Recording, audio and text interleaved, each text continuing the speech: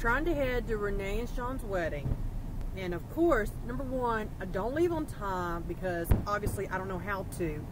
And number two, even if we did, don't know if we would have been able to, because there are fire trucks on I-10 cleaning up some one 18-wheeler bad wreck. And then you see, oh, 18-wheeler slammed into it. Oh, I hope everybody's okay. And then, now, we're getting back on. And then idiots like this who decide at the last minute, wait, let me hurry up and get in front of people because I don't know how to get in back of somebody. Like to cause wrecks. Anyway, this is our Saturday, June 25th, 2011, heading to Renee and Sean's wedding.